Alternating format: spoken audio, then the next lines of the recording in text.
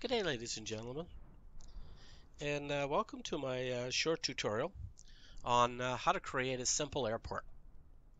I've noticed on the forums that a number of people are very kind of lost when it comes to creating these airports, so I'm just going to create a simple, quick tutorial that should be a supplement to the guide that's currently on the forums, but this is in video format. So, as always, we're in developer camera. We're going to create a new project. Select our project folder, which is going to be, well, you can put it wherever you want, but in my case, it's MyFS projects. And I'm going to select this new airport. And I always create a scene, a project sources, and a project's definition. Scene is empty, project's definition is empty, project sources has a model lib, and in this case, it's actually empty, but that's fine. If we were going to be including models with this, we would put them in there. So we select this folder and we call it New Airport. And we click OK. And we project and we save it. And so it creates this file. This little definition file, pretty simple. Tells you what the name is in the folder and what the folder it's going to be called when you compile it. So we're going to add, project name is going to be New Airport, of course. New AIRPORT, and of course in this case it's going to be a BGL, so we're going to create that. We're going to make sure we change this to scenery. We make sure we change our patch. Wrong place. Go into the SDK, samples, simple scenery, and we're just going to find a little placeholder. This is the big one. Make sure you change it to scenery. Then file, save. That will create this file. Okay, so that will create your basically your basic scenery file. So we know we're on track. Then we go to our BGL. We make sure our asset directory, in this particular case, it's going to be in scene, because the assets that we're going to be creating are polygons, airports, and runways. And of course scenery, and I always put a slash, and then we load in the editor. And of course it always zooms in, which is fine. So we're just going to create, okay, so I got this as compact as I can. Actually, we can maybe make this a little better. So first thing we're going to do is we're going to create a polygon. Now this polygon is going to be used to get rid of, I'm going to be building my airport right in here. So the polygon is going to be used to get rid of all the trees and vegetation that's in that area. So I click add. Same as always, hold on the left control key, click the left mouse button, holding down the left control key, and at the last point, double click. Voila, we have our polygon. We're going to exclude all. Now, we're trying to get rid of vegetation. So what we're going to do is we're going to overwrite the vegetation that's there. And although you can't see it right now, there is vegetation. We're going to get rid of the vegetation that's there. So you'll notice how now it changed. It gets rid of it all. We're going to do an airport area and known. Okay, and of course we are now going to save our scenery. This is where it becomes important. You notice it's saving it in scene, and we're going to call this New Airport dash flatten dash poly. Now again, you can call it whatever you want, but remember, the next thing we're going to do after this is we're going to save a different type of file. Make sure that you do not create the same name. So we'll save it, and I'll show you what I mean. So if I go back up and I go into the scene, it created 4 files. An XML, an SHX, and so forth. This is very important. And you'll see why in a second. So we're going to go back into the sim. And the next thing we're going to create is we're going to create an airport. and we're going to add it, and we'll put it somewhere down in here. Now we change our code, which is going to be new A. Hit enter tab, NS, enter tab, Canada, enter tab, Nova,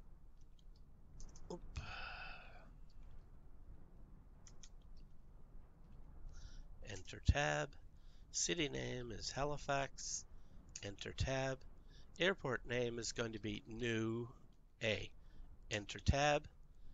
Now I happen to know that the mag variant here is -18 or 18 degrees west. And yes, it's going to be a star airport. Now we're going to save scenery. Notice we're in the same directory.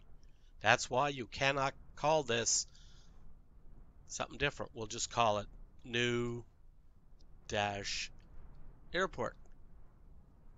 And we save it. And now if we go back to that directory, you notice we have two different XMLs. This hopefully will explain to some people why when they save their Polygon and then they save their airport, that it overwrites if you call it the same name. So hopefully that will solve some of the problems for folks on the forums. Okay, so next thing we're going to create is we're going to create a runway. I happen to know we're going to create one on runway 34. Well, we'll move it right about in the center. And we're going to change some of the configuration. So I know that the heading happens to be 318. We'll say 2,000 feet. Perfect. Okay, hit enter. Always hit enter at the end. Exclude vegetation on runway. We'll leave that on. We're going to change our, just to show you how to do it, I'm going to change my surface. So I want a concrete one. And if I hold my mouse over this, say the second one, click on it, change it to that. Now you'll notice in this particular view nothing happened, and that's because I'm zoomed out too far.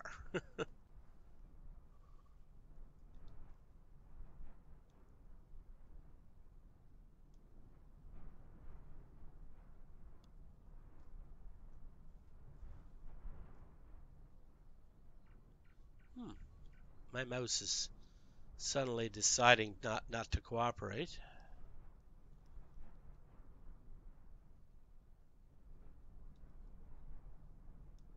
There. Okay. So I'm going to zoom in, and I'll show you why I'm zooming in a second. So that's our material, and we'll put on some markings. So we'll go with some edge markings, some threshold markings, which these things down here show up. Fixed distance markers. See this marker, there'll be another one up there. Touchdown markings. These here. Center dashed line is self-explanatory. The numbers at the end are self-explanatory. So we're good for that now. We won't worry about terraforming. We're going to do some lights. Now we're going to put low for the center and high for the edge.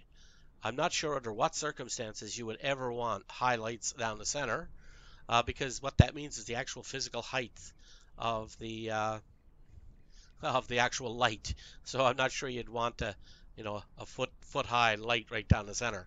It wouldn't last very long. But anyway, that's fine. So we won't worry about that. Now we're not going to worry about any of this stuff, only because it's just a basic tutorial. But this next part is extremely important. Okay, so if I don't do anything else and I compile this and I bring it into the sim, right here is where you're going to spawn.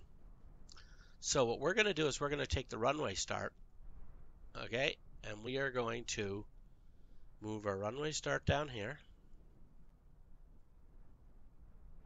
okay,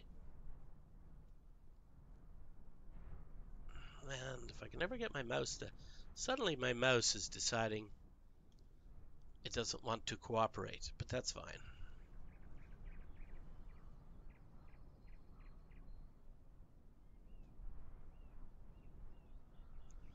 What I'm trying to do here,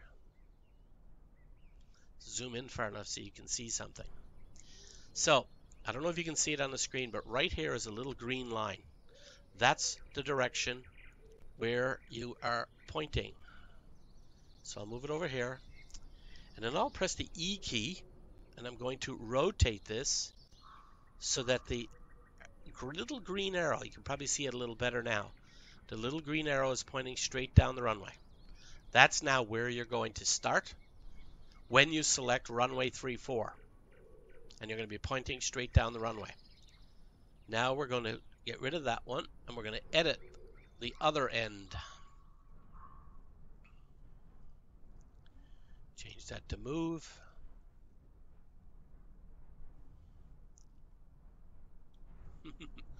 Zoomed out too far. Didn't like that. Okay, move her down.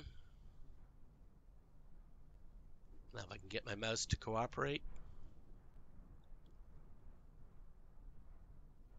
It's like it's 90 degrees off, which is very actually hard to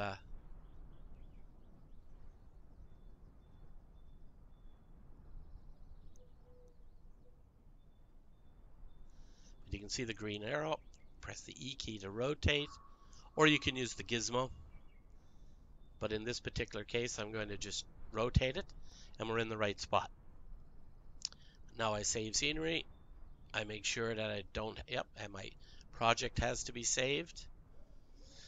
So now, functionally, that's it for a runway, an airport, etc.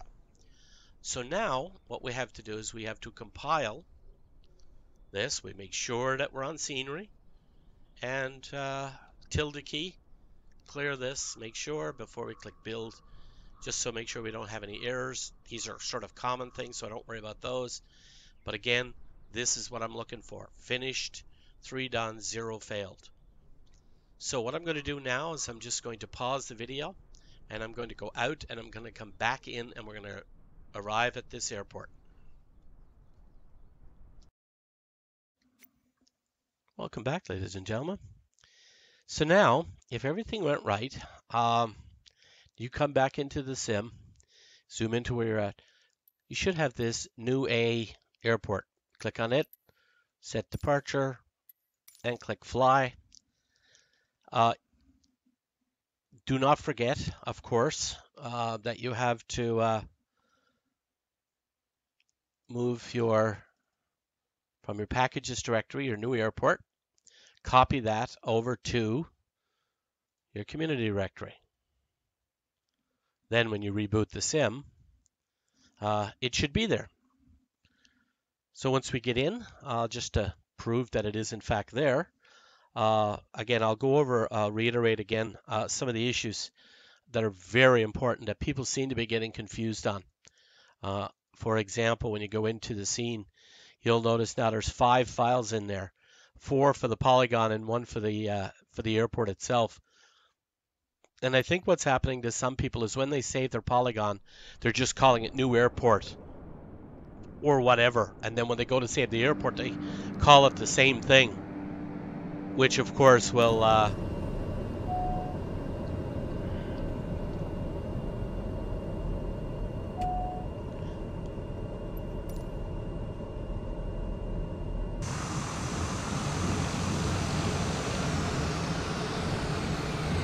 of course overwrite the Polygon. And so I think that's what's happening with a lot of people. They're, you know, like I said, they save their Polygon, they call it new airport. And then when they save their airport, they call it new airport, which will, of course, overwrite this XML. And that's why their Polygon isn't working anymore. So hopefully this helps somebody. Again, this is not a real fancy runway or anything. Some of the other gotchas are, I'll open up my project here. The gotchas are making sure that this is scenery and not aircraft, because by default it's aircraft. Make sure that when you open up your BGL, that this is set to wherever your assets are. Now in our case, our assets are just the BGLs. But if you were creating airport and including custom models, you would put wherever you're saving your custom models at. And of course this scenery. Now this scenery directory, I'll show you how this affects stuff. If I go into my packages and I go into new airport now, I have a scenery directory, and that's where my BGLs are saved. So you can call it whatever you want, but that just gives you an idea of okay, it just gives you a decent idea of where everything is. So again, hopefully this helps somebody, and you have a nice day.